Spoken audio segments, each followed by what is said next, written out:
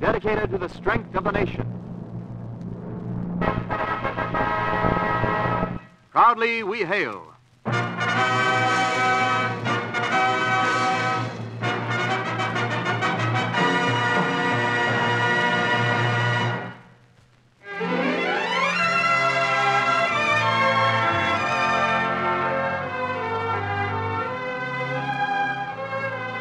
Yes, Proudly We Hail, starring Arlene Dahl in Deep in the Heart, United States Army and United States Air Force presentation.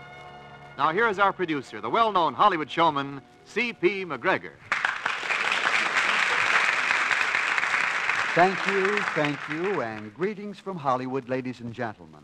Welcome to your Theater of Stars, where Hollywood's finest motion picture talent joins us in plays we know you'll enjoy. Our star is that sensational young actress, Arlene Dahl, and the title of our romantic comedy, Deep in the Heart. This is the story of a girl who wanted to become an actress in Hollywood and found that her greatest scene was played at a hamburger stand. We'll have the curtain for Act One in a moment, but first, here's Wendell Niles with an important message. We Americans are proud of the United States Army and the United States Air Force, and we have good reason to feel that way. Regular Army men and United States airmen are among the finest in the country. They are symbols of freedom and democracy. They are helping to keep America secure and at peace. Above all, these young men in these proud uniforms are representatives of the people of the United States and our desire to lead a happy and peaceful life. Give them the respect and the support they deserve. And now, once again, our producer. The curtain rises on Act One of Deep in the Heart, starring Arlene Dahl as Winnie Lou.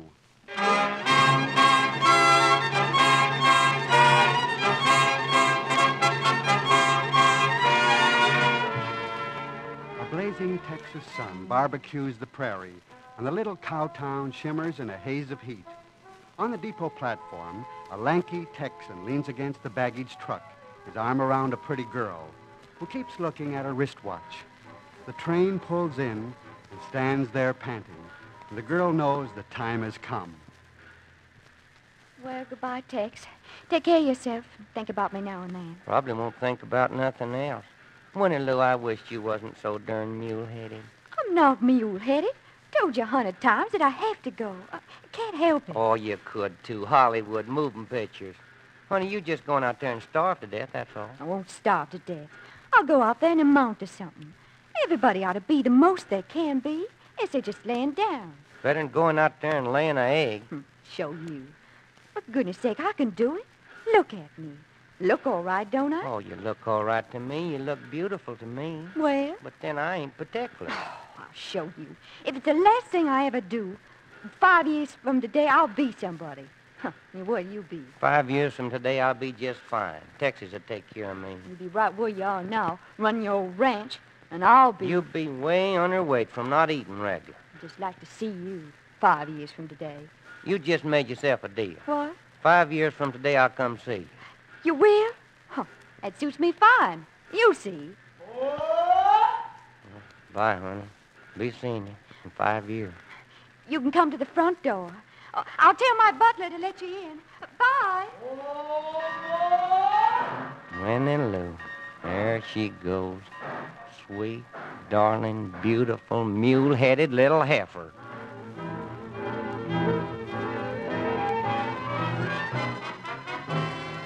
And ever so often for the last 5 years, Winnie Lou has had a letter from Tex Tucker. Now it is only one more day until they keep their long-promised date. And now in Hollywood, another great motion picture is about to be born. It's the last day of shooting, and a famous screen star is resting in her portable dressing room on the huge sound stage as the crew lights the set. She and a friend are talking. 5 years, Gloria. That's what it's been. Half a decade. And every single letter I've had in all that time, he said the same thing.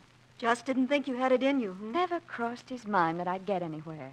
Well, of course, I've never known you as anything except Dawn Shelton. What is your real name? Why did you have to ask me that? What is it? A little peach. I was christened Winnie Lou. Winnie Lou Hooten. Isn't that just sweet? Well, I do like Dawn Shelton better. Do you think he'll really keep the date? Oh, I'm sure he will. He's mentioned it in his last half dozen letters. He'll be there. I'd give anything to be there, too, but I have to be in Palm Springs. Now, have we arranged everything? If I could think of anything else to ask you to do, I would. Miss Shelton, could we see you on the set, please? Coming right up. Here I go. Back to work. Oh, thanks, honey. Get me. Tomorrow at 4.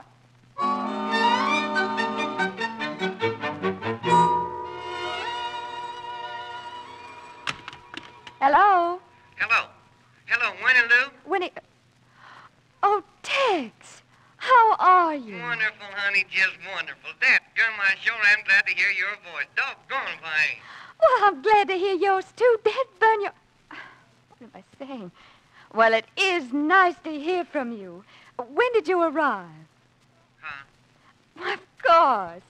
We had some sort of engagement tomorrow, didn't we? Oh, isn't that just too bourgeois? What? Matter of fact, I'm giving a little cocktail party tomorrow at 4.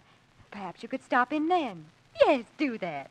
At least I'll steal a moment for you. After all, les vieilles connaissances sont les malheurs nécessaires, aren't they? Winnie Lou, Hmm? have you had your tonsils out or something? Oh, I'm sorry. You don't understand French. Of course you don't. You're still fighting English. Yeah. Well, shall we say tomorrow at 4, then? Oh, sugar, can't I see you before that? That would be quite impossible. You wouldn't understand the demands that... No. To 4 o'clock.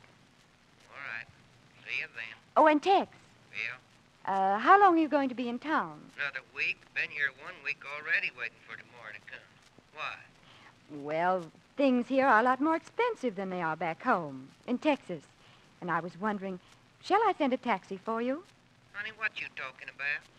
Well, that little ranch of yours, the way you have to work, with your hands. So I thought, Baby, you don't know. I don't?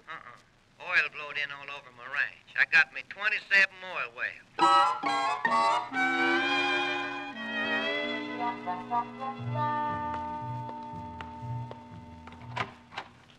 Why, Mr. Tucker, delighted to see you, delighted. Oh, are you? You're my very favorite customer, you know. Well, does everything be ready tomorrow morning like we're planning? Everything, Mr. Tucker, the boots, the suits, the multicolored shirts. And Mr. Tucker, I took the liberty of having double monograms on the shorts that you are having made up. Was I right? Oh, son, you right as a fox on a cloudy morning. I love 'em. Are them presents I picked out being delivered every morning like I asked you? Oh, yes, indeed. Every morning at 8 o'clock sharp, we deliver a present to Miss, Houghton. Winnie Lou Houghton. Well, we've sent one of your choices every morning since you arrived in town. Musical cigarette box, archery set, the large wardrobe trunk, the bowling ball and bag, the crystal bottles. And did you put that stuff that smells so sweet in 'em? Reluctantly, yes. And just today we sent the ship's clock with barometer attachment. Well, good. I sent her some flowers on Sunday. Pretty darn thing. All made up to look like a big horseshoe. Oh, she must have been delighted. I hope so. Of course, she don't know who's sending all these things yet. She's probably just amazed at each one of them. She probably is all right. But I don't seem to recognize the name, Mr. Tucker. Houghton? Winnie Lou Houghton? Is it possible? Oh, of course you don't. Ain't nobody never heard of. But the address, I'm almost certain that's the home of some famous picture star. But I can't quite think who's... Well, I got that all figured out. She probably works there, cooking and washing dishes or something. Poor kid. She sure did try to put on a dog. Asked me to a cocktail party. Likely just a few folks, old tarred bottle of ginger ale sandwiches and stuff like that. I see. Well, sir, I'm going to bust in there tomorrow and I'm going to show her. Well, you'll certainly be dressed for the occasion. Yes, sir. Get me tomorrow at 4.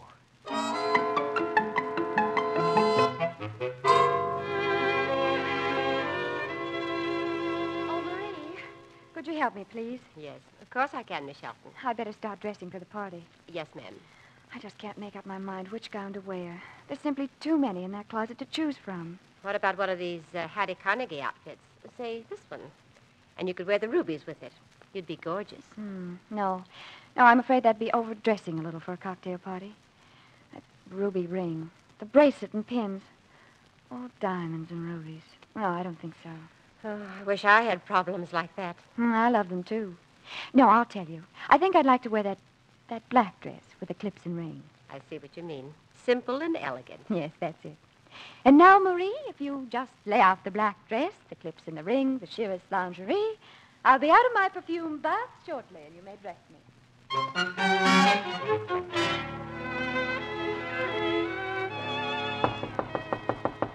Who is it? Me, Mr. Tucker, bellboy. Got another load of stuff for you. Oh, just a minute. Boy, you loaded down, ain't you? Just put that stuff on the bed in there. Yes, sir. I'll put it on the bed in there. He mocking me. Well, that ought to fix him up for the whole week. Here you go. Dead burn. Thank you, Mr. Tucker. Feller no use in down home. Oh, you from Texas? Llano County. Son of a gun. I know the Williams. Oh, I got to finish dressing. It's getting late. You dressing up pretty fancy, ain't you, Mr. Tucker? Yeah, got me a date. Cocktail party. How you think I'm going to look in this here full dress suit? Pretty. Awful pretty. You smell pretty, too. Well, I want to smell pretty this time. Mind holding my coat for me? Oh, no, sir. I'll hold your coat. Mr. Tucker. Huh? You better get yourself another shirt. This one's tore. Tore? Yes, sir. It's tore clean up the back. Oh, son, you ain't never got out of West Texas. This shirt ain't tore. She's made that away. Says which? Sure it is. See them little pearl buttons? She buttons up the back. Well, I am a suck-egg mule. Well... The world sure is going to pieces, ain't it? Didn't never think I'd see a feller from Texas wearing blouses. Blouses, by darn, with little old pearl buttons on them, just like the gals wear. Have I got to go home and worry about you? Oh, don't give me no soul talk, son. I know. Queer as pink ink, ain't it? Ooh-wee. Queera. This here's an important date. I got to kick me a woman in the face. Well, that's reasonable, but... Huh? Oh, not sure enough. But I want to do things right. I called up and asked the place where I buy stuff at. What was the dressiest darn outfit they sold me, and they told me. Full dress, they said. Full dress with tails on your coat and sparkling studs on your shirt. Now, here, hold my coat. Yes, sir. There. Now, let me see. It is a pretty darn thing once you get it on. Look in the looking glass. Just like in moving pictures. Yeah. Hey, what time is it? After 3. Well, where's my hat? Oh, right here. I'll see you're wearing a man's hat anyhow. Yeah, he sold me a thing I wouldn't wear to a cat fight. This here's a $40 Stetson. Everybody knows that there ain't no better hat than that. Oh, sure. There, now, how do I look? Fine. Them boots is pretty, but they ain't no good. Patent leather had 'em made to go with this here outfit. Well, here goes. You want me to get you a taxi cab, Mr. Tucker? Why, of course not. Like I said, I want to do things right. I hired me a saddle horse, all over, silver and leather. Gonna get on and ride. Ride right down Hollywood Boulevard to the waiting arms of poor little Winnie Lou.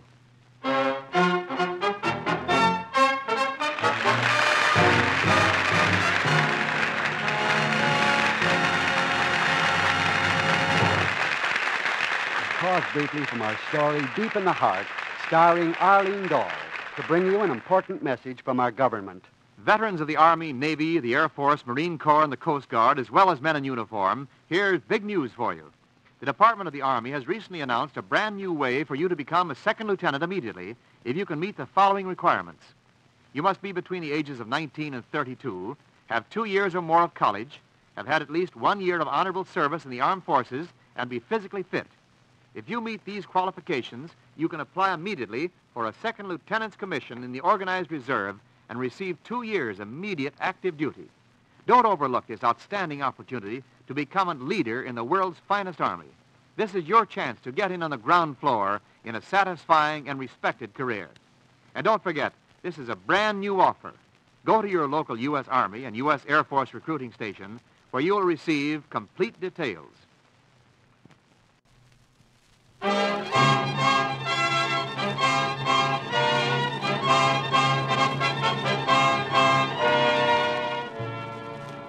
The curtain rises on Act 2 of Deep in the Heart, starring Arlene Dahl as Winnie Lou Houghton. When Winnie Lou took off for Hollywood, Tex Tucker bet she'd starve. She bet in 5 years she'd be famous. The 5 years are up, and Tex has come to Hollywood to see how Winnie Lou has fared. As Cowtown Tex, a thing of splendor in his full-dress suit, rides up to Winnie Lou's front door, he doesn't dream that she is known in pictures as Dawn Shelton. He rings the doorbell. Wait till she gets a load of me hot dog. Good afternoon. Good heavens. Was there something the matter? Am I in the wrong place? Well, I feel you must be. Who did you wish to see, please? Looking for a gal named Winnie Lou Houghton. You know her? Probably works here. Would you wait just, please, right there? And maybe it's a joke. Black dress, a lace apron, and a nurse's cap. Serious, Miss Shelton. He's out there now. Never mind. We'll talk of Well, Tex, hello. What are you doing in that out there? Well, Won't you come in, Tex? You mean come on in there? Oh, yes, of course. Sure your boss won't care. Maybe What are you mumbling about? What if he is to come on in and... Tex, what's the matter with you? I don't know. Just looking at you again. In all the world, there ain't nothing as beautiful as you are. Oh, thank you. To me, that is. Oh, to you. Of course, I'm prejudiced. Ain't nobody could see what I see in you. Oh, they couldn't. That's natural, honey. To the he-rattlesnake, there ain't nothing in all nature so beautiful as a she-rattlesnake. Well. Oh, there you are, Marie. Will you take Mr. Tucker's hat? Yes, Miss Shelton. Here you are, honey. Winnie Lou, you mean the maid takes... Hey, what did she call you, Shelton? That's my name, Tex. My professional name. Hey, is this your house? Whose do you suppose it is? Well, holy cow. I'll probably take a larger one next summer. Swimming pool is only 200 by 100 feet. I'll need a larger stable for my horses, and there's only 13 baths in the place. Cramped, you know. Oh, yeah, cramp. I only have 6 servants here, and that's not... Oh, that's not enough. No, that ain't enough. You ought to have some more. Well, I think so. How are things on the Lone Prairie? Rather dull, aren't they? Well, I ain't cramped. It's 18 miles from my front porch to my front gate. Ain't no stables could hold my horses. I use a tank big in your swimming hole to water cattle. Well, I suppose that's nice, if one wishes to water cattle. Now, shall we go in and meet my friends? Well... Right through here. All right, break it up. I want you lovely people to know Mr. Tucker, whom I've known for years. He'll tell you I'm stubborn, stupid, and a complete failure. And he will tell you that he owns most of Texas. This is my secretary, Miss Young. Howdy, Miss Young. How do you do? My agent, Mr. Zeller. How are you? How do? Didn't you have time to take off your makeup? This is my business manager, Mr. Shaw. Hiya. Mr. Shore. Remind me to get the name of your tailor. This is my publicity man, Mr. Newell. Well, howdy. Like to see you later, Tucker. You look like a story to me. Oh, I do? Oh, that reminds me. I've got a story for you, Al. It's really funny. Well, good. Tell me. Well, some schmo has been sending me presents. No name, nothing. The most amazing thing. What? First came a little box. I opened it, and it tinkled out a tune. Nobody's darling but my own. And then I was bombarded with athletic equipment, and a trunk, and a bowling ball that keeps following me down the stairs. A thing with a barometer. Flowers. Well, flowers. Are they? These were made up like a big horseshoe, and it said good luck. In daisies, yes. Daisies? Oh, and you know what else? Oh, not anything more. Yes, bottles. Pretty bottles. Well? And they were filled with shaving lotion. Priceless, absolutely priceless. No idea who sent them, huh? Oh, I really can't imagine. Well, I'll dream up somebody. Some complete dope, of course. Thanks, it's a beautiful story. Isn't that one for the book, Tucker? Yeah. Yeah, that's one for the book. Oh, there's Count Movano. How nice to see you. Ah, Mrs. Shelton, you are music on the still water. You are a flower, a symphony, a poem. I kiss your hand. Ah. Well, I'm a fence-jumping jerk. Movano, you are a delight. I believe you know everyone. Oh, except Mr. Tucker. Hi, partner. What? Count Movano is my fencing master, Ted. Oh, well, fencing, huh? Now, that's interesting. Oh, is it that you fence, Mr. Tucker? Oh, sure. Used to fence with my foreman, feller called Slim. We could dig more post holes and throw up more barbed wire than any two fellers. What's the matter? The Count fences with foils, Ted. Oh, it does, huh? Boy. Yes, with foils. You understand now. Or do you? You don't fall, honey. Or do I? Fall? Yeah, don't fall, 'cause you're riding an awful high horse.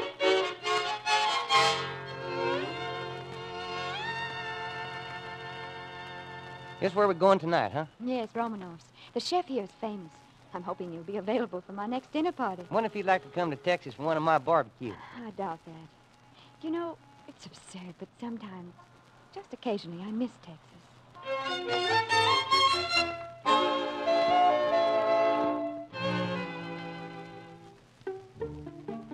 Are you enjoying the ballet, Tex? Rather have a hamburger. Aren't they graceful? Graceful. You said June bug? That ballerina looks like a fairy queen floating in stardust. Fella she's dancing with looks like he's a jack of clubs with a hangover. Strange that you can't see what I see out here. And I can see what you mean about Texas.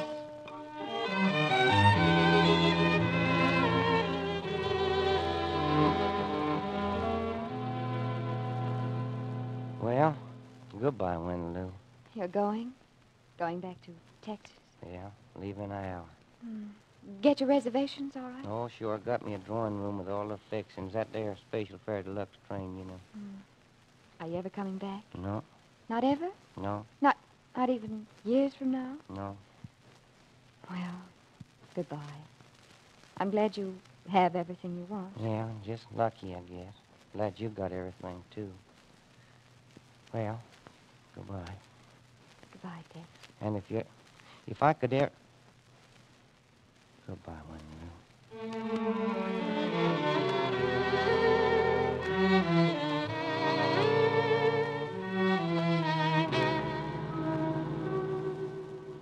Oh, I sure do appreciate this lift. It's okay. I used to do a little hitchhiking myself. Where you heading? Just coming home. Deep Smith County, Texas. Deep Smith, huh? Where you been?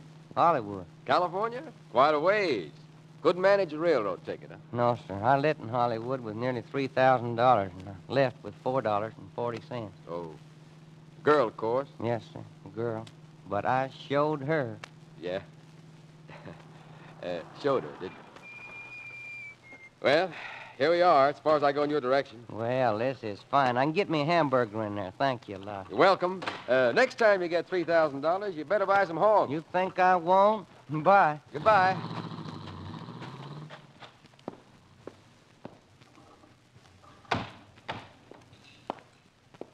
Well, now, let me see. Howdy. What you gonna have to eat? Say that again. Well, I just asked you what you're gonna have to eat. Don't you listen at me? I'd just like to hear you talk. Why do you? You sound like Texas. Now I know I'm home. Texas? You mean... Why, I haven't got an accent. I ain't neither. Give me a hamburger. With onions? With everything. One hamburger, Joe. Don't overlook nothing. One hamburger coming up. Here's your water. Napkin. Uh-oh, another customer. Excuse me. What can I do for you? A hamburger, please. Yes, sir. With onions? No, just a hamburger.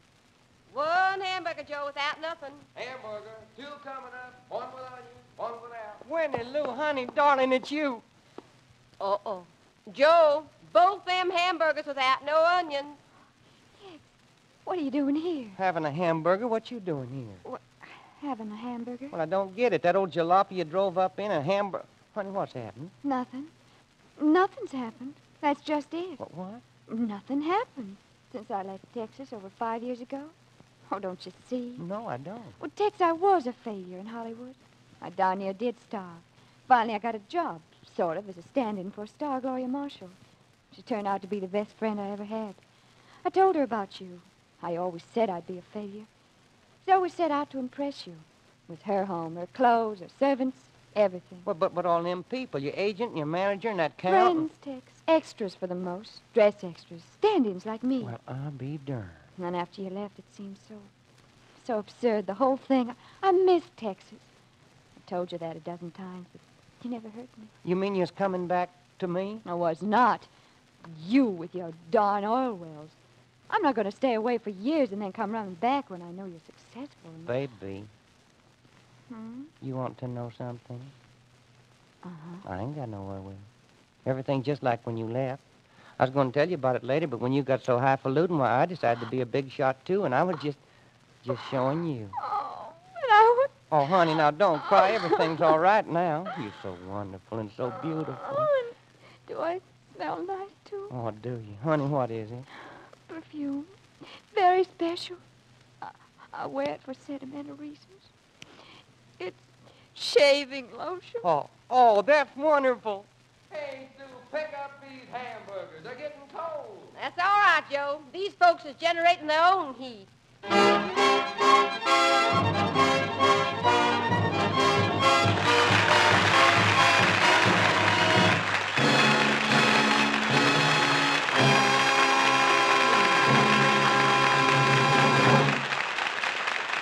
The curtain falls in the final act of Deep in the Heart. Our star, Arlene Dahl, will return for a curtain call after this timely message from Wendell Niles. Men, only the best can be aviation cadets. And if you are between the ages of 20 and 26 1/2, with 2 years of college or the ability to pass an equivalent examination and physically fit, you're in line for a future unlimited. With those basic qualifications, you can apply for cadet pilot training, and only the best can be aviation cadets. As an aviation cadet, you'll receive a year of the finest aviation training in the world. When you have completed your course successfully, you will be a full-fledged pilot, a second lieutenant in the Air Force Reserve, and placed on active duty immediately with beginning pay up to $336 per month. If you are an outstanding graduate, you'll receive a regular commission immediately. Otherwise, you still have good opportunity to qualify for a regular commission while on active duty. But either way, your future is unlimited. To find out if you qualify, inquire at your nearest U.S. Army Air Force base or recruiting station at once. Remember, only the best can be aviation cadets. And now, once again at the microphone, our star, Arlene Dahl, and our producer. Arlene, I suppose you know we put in a special request to the Hollywood Coordinating Committee for you to star in this play. Mr. Lundy mentioned it, C.P., and I'm truly honored. I think the real honor is the Hedda Hopper prediction for 1949. Among all the young actresses, she picked you for superstardom this year. I think our listeners will agree with Hedda. My, all these nice things. What can I say? Nothing, just keep up the good work. Incidentally, what brought you to Hollywood? Well, Warner Brothers signed me from New York to do my Wild Irish Rose. Then last year I joined MGM. I remember Southern Yankee that you did with Red Skelton. Then I was loaned out to Walter Wanger to make A Reign of Terror opposite Robert Cummings. Oh, it's just been released, a drama, isn't it? Yes. I thought you preferred comedy and drama, and that's why we had the story for you. Well, I really prefer a musical, just for the record. And we had to go and give you a comedy. Fine casting. Oh, really? I loved it. And I particularly liked Bart Yarborough's story. He did a fine job, didn't he? And this story you sold to Bob Frost for a picture. No, really? Well, I guess he was too busy playing text to tell me. I think it's grand, though. It certainly is. And by the way, now that you are back at Metro, what's planned for your next picture? Well, I think it's going to be a musical, and with Gene Kelly. Isn't that fine? Wonderful. More proof that Hedda Hopper's prediction is coming true. Yes, it is fine, Arlene, and I wish you a lot of luck. Thank you. But believe me, I've got my fingers crossed. What's next here with you? Next week, Arlene, and ladies and gentlemen, Turhan Bey will star in the light romantic play, The Magnificent Rogue. This is the story of a violinist in Paris who played like Heifetz, Auer, and Chrysler, and whose recital came to an abrupt end when it was discovered that he was delinquent in his union dues to the plumber's loco. Sounds grand. And as usual, I'll be listening. Goodbye, C.P., and thank you. Goodbye, Arlene. Be sure to join us next week, ladies and gentlemen, when we bring you Turhan Bey in The Magnificent Rogue. Until then, thanks for listening, and cheerio from Hollywood.